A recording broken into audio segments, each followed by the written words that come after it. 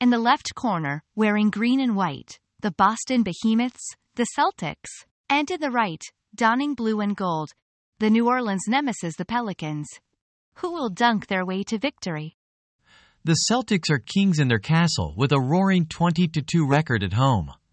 Can the Pelicans breach the fortress, or will they get lost in the maze of Boston cheers?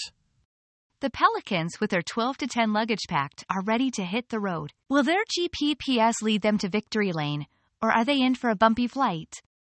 It's a stats showdown. Tatum's tossing up 26.8 points, like they're hot potatoes, and Ingram's dropping 21.3 points, smoother than a jazz solo. Who will be the maestro tonight? Buckle up. In the last 10 rounds, the Celtics have been slicing through the competition like a hot knife through butter. Meanwhile, the Pelicans are playing seesaw, sometimes up, sometimes down. Who's got the momentum? As the clock ticks down, the anticipation is as thick as a referee's rulebook. Who will seize the day?